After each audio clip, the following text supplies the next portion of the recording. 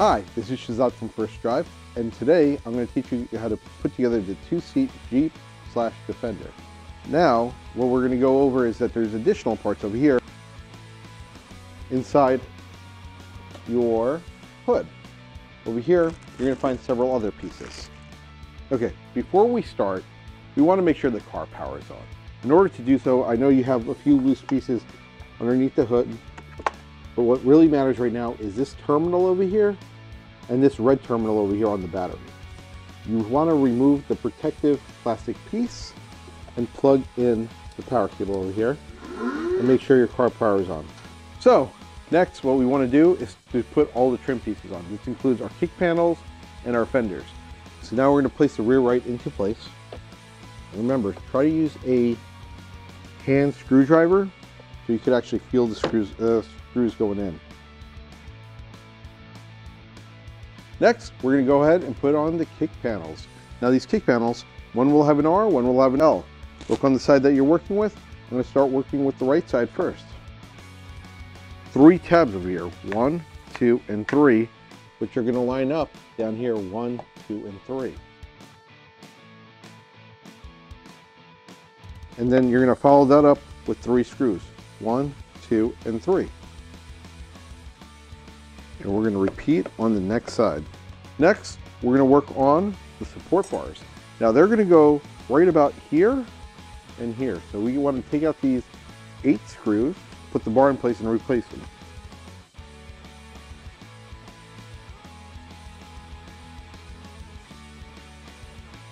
After we take out the 8 screws, we're going to go ahead and put these bars into place.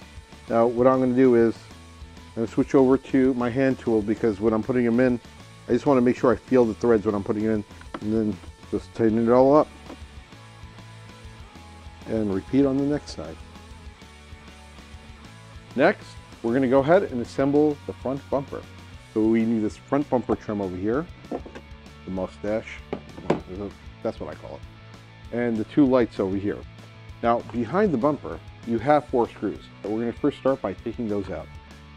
Next, we're going to go ahead and put the light into the front bumper. It's going to be a second hole over. You slide it in, and as you're sliding it in, you're going to see a screw hole over there. We want to make sure our holes line up, and then you're going to put the screw right back in.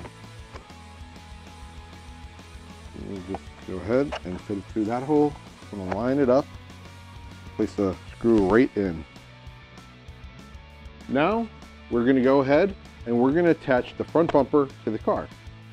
So over here, this line matches up with here, these lights will match up over here, and these tabs will go into this area. After we got this bumper in place and it's snapped in a little bit from the bottom area, we want to start putting in these screws over here. After you're done with those 2, we're going to do these 4 top screws over here.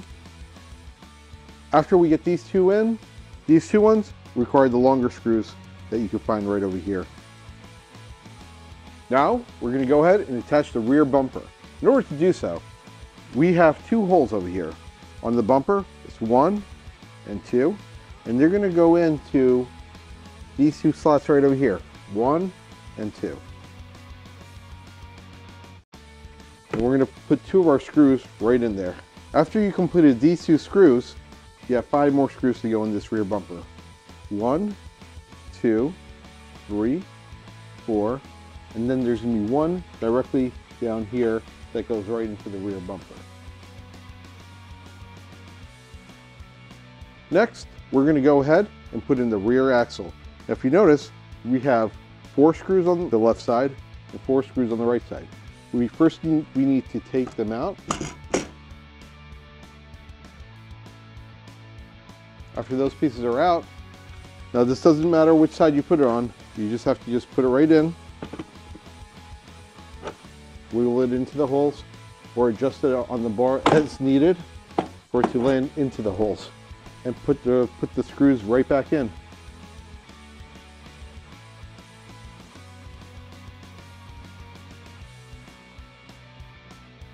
Next, we're going to work on the front axle assembly.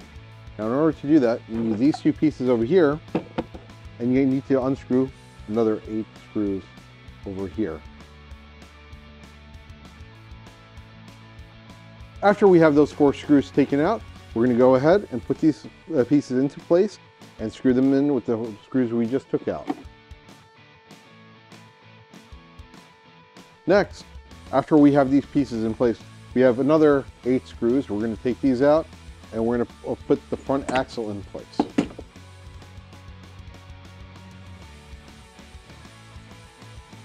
After that, we're going to go ahead and put our steering rod in before we put the axle on. So the steering rod will go right through this hole, and this piece, the flat piece, will go right into the cog, like so. After we do that, we're going to go ahead and put the front end assembly, or the front axle, right on top, and make sure it goes into these slots as well. And then you're just going to wiggle it in and put the screws back in.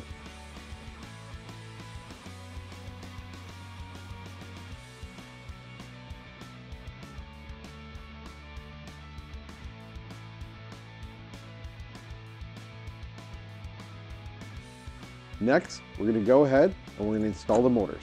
Now the motors have 2 letters on them, L's and R's. Make sure the L's go on the L side where it says L, and R's go on the side that says R, the right side. We're going to start off with the right side. Now it doesn't matter if a motor is in the front or the rear, as long as they're on the correct side. So what you want to do is get one of the included wrenches, and we're going to go ahead and twist the nut right off. We're going to keep one washer on. We're going to move the motor in, and we want the motor to go through this hole right over here. At that point, we want to go underneath the bar, and there's another connector over here. We're going to plug in the power for the motor. From there, I get my wheel and my plastic piece and slide that right on. Make sure the wheel goes right into the cog.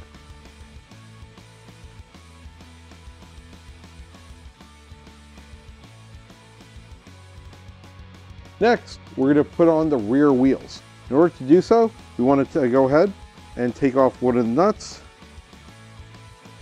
Keep one washer on there. We're going to put the motor on. Make sure you put the right side. The left side on the left side, right side on the right side. Put that right through. Followed by your wheel. Now you're just going to lightly put it in here, but now here's the thing, if you notice, there's not a whole lot of room for me to really work with that.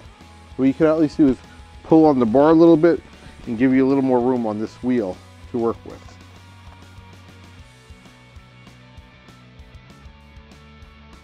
You're going to tighten both of them at the same time. After that, you're going to go ahead and you're going to put in the simulated hubcap pieces.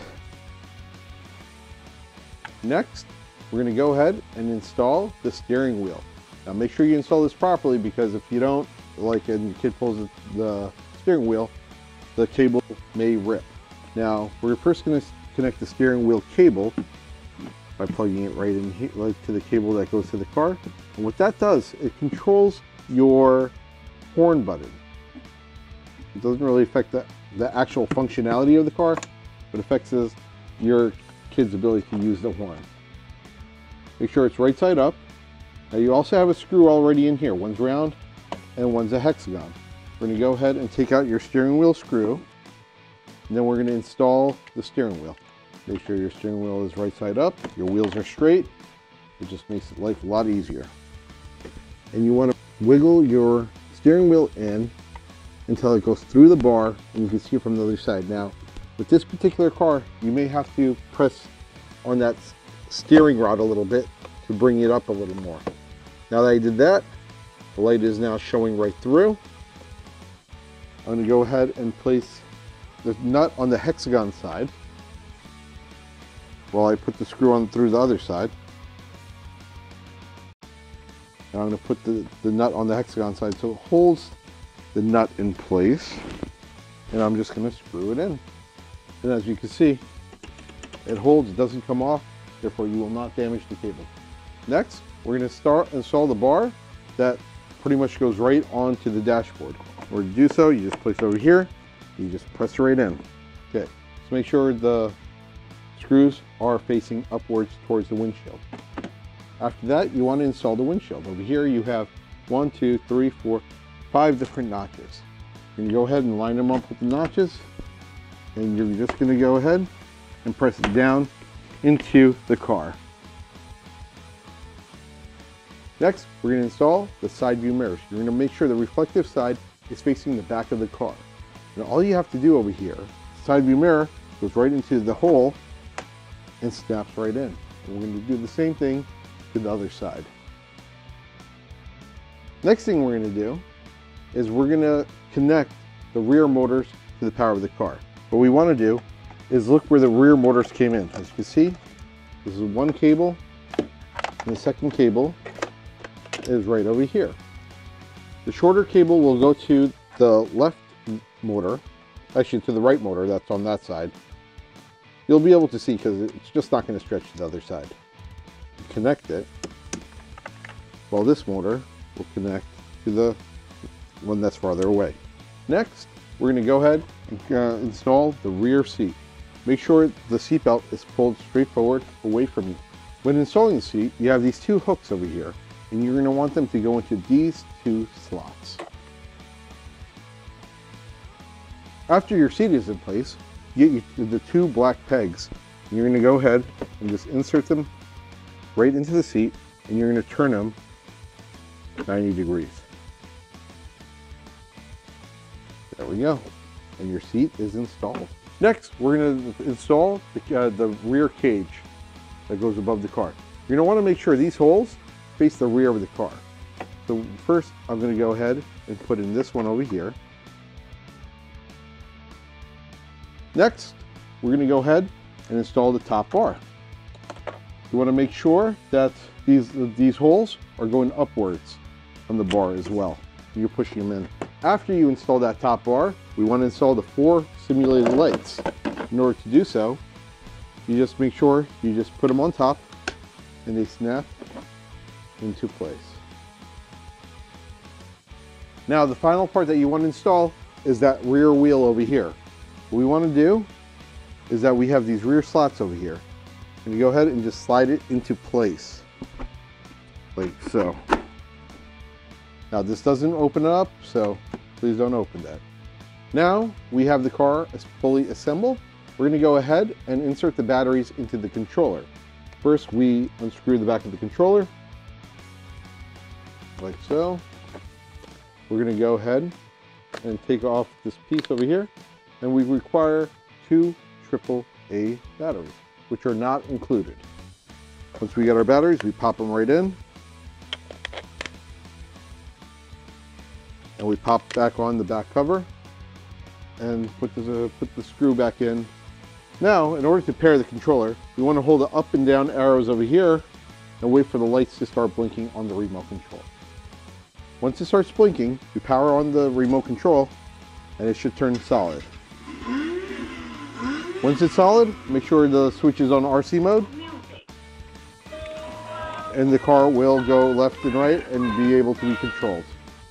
Okay, the features of this car, we have RC and manual mode. Switch to manual mode when you want your child to drive, RC mode for when you want to use remote control. You have high speed and low speed. Low speed, you might want to use low speed if it's too fast for your child or if he's jerking your head too much. Forward to go forward, reverse to go in backwards. Here we have a light switch that controls the front headlights. And then we have the horn over here.